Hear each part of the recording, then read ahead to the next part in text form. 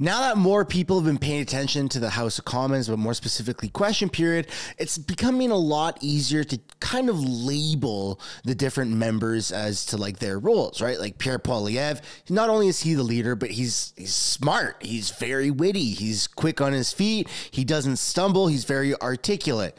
Andrew Scheer, kind of the class clown, right? I absolutely love him. I think he's awesome. He's also very, very smart, highly intellectual individual, but he's also a jokester and a prankster, and you're going to see that through the clip that I have to show you today. But before we get into it, I want to encourage you guys to smash the like button, subscribe if you haven't yet already. It does really help grow the channel, as well as remind you that you can get a matching sticker as the one on my microphone, but this is a sticker bundle. It's 20% off. The link for this is down in the description or the pinned comment below. Klaus Schwab penetrated Justin Trudeau. Actual words that he has said. This isn't just a play on anything. He's literally said that he has penetrated Justin Trudeau. Freeland on a broom. Trudeau missing on a milk carton. I did not see that coming. Speech you hate does not equal hate speech. Link for all those is down in the description below. Without further ado, let's get into this video. China Capel. The Prime Minister must still have sand in his ears from his Jamaican vacation. That must be why he can't hear the outcry from the most Andrew Scheer thing to say. Carbon tax. While he was lining up at the all-inclusive, Canadians were lining up at food banks, and grocery prices jumped again, 38% higher than baseline inflation. Now, Common Sense Conservative Bill 234 will help bring prices down by taking the tax off of farm production. The only problem, Liberal senators gutted the bill. Yep. Will the government reject the Senate amendments so that the tax can come off and food prices can come down? Yes. There you go, big guy. The Honourable Deputy Prime Minister. Mr. Speaker, our government absolutely understands that the housing and cost of living are challenges for Canadians. That is why we are aggressively working across the country to build more. I don't know what the kind of reaction that was. The Housing Accelerator Fund, with more than 30 agreements in place across the country, will lead to 500 new homes being built. I'm sorry. Speaker is just seeing her face scared the shit out of me. Conservatives cut. They know how to cut, they don't know how to build. And what Canada needs right now is builders. The honourable member from Regina Capel. We'll cut the waste I'm sorry. that's driving up inflation in the first place, like the infrastructure bank, like high-priced consultants, and like sending money to the Asian infrastructure bank to build projects overseas instead of here at home. Yeah. But the question was about the carbon tax and why the Prime Minister is so pathologically obsessed with it. He doesn't care that Canadians are going to food banks, or that mothers are watering down milk, or that seniors are skipping meals. He even sent one of his ministers to go bully Liberal senators into gutting the bill. So once again, will they reject the Senate amendments so that the tax can come off farmers and food prices can come down? Drop a W in the chat for Scheer. Deputy Prime Minister. He's up against a witch.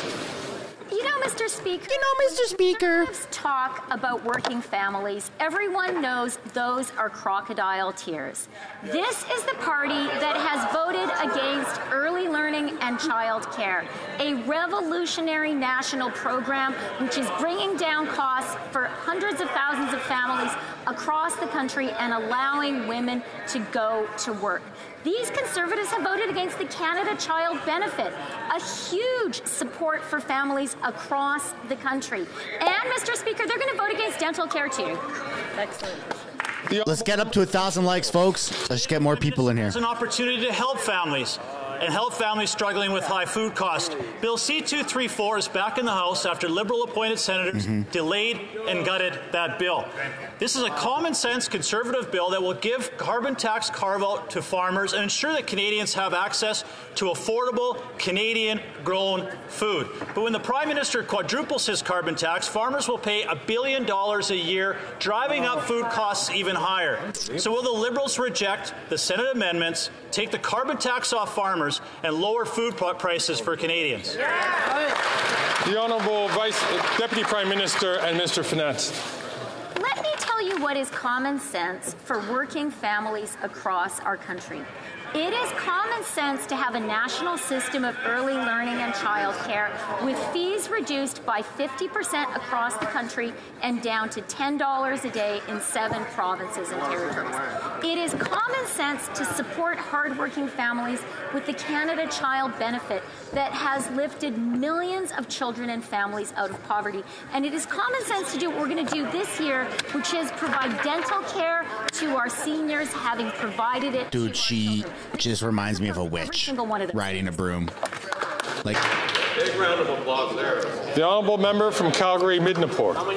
After 8 years of this Liberal NDP government, scandal continues to follow them. With the ArriveCan app, Liberals insisted there were no forged resumes. Fact, almost 40% of the resumes GC Strategy sent in were forged. Wow. Liberals insisted security was never compromised. Fact, almost 80% of all contracts did not follow security protocol.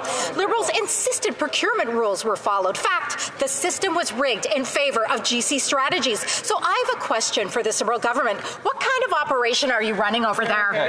what kind of operation? The Honourable Parliamentary Secretary. Mr. Speaker, what we expect from the public service is to implement contracts based on government policies that follow the rules and procurement policies. And Mr. Speaker, when we were aware...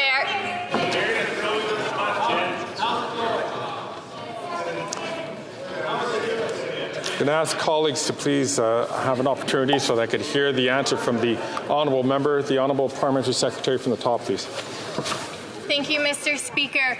When our government released government policies during this global pandemic to help save Canadian lives, we expected the public service to implement these contracts following the procurement policies and rules set out by this government. Mr. Speaker, we are concerned with some of the initial findings. So is the CBSA president. That is why she has already implemented measures, including calling in the police when necessary, as well as conducting more internal audits, and there will be consequences for anyone who did not follow the procurement processes.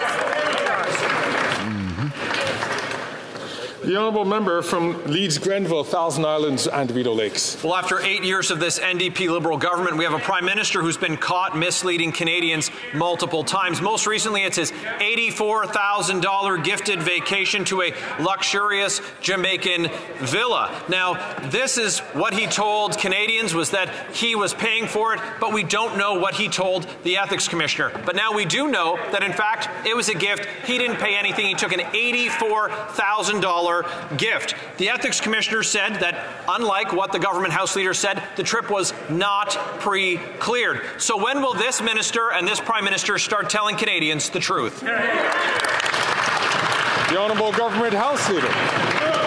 Speaker, of course, the member was able to hear this directly from the Ethics Commissioner this morning, but he appeared at committee and has been very clear on this matter. He confirmed that the office was consulted by the Prime Minister's office before the Prime Minister and his family went on their vacation, and he confirmed that his office provided advice on this matter and that the Prime Minister took the advice and went on a Christmas holiday with his family, Mr. Speaker.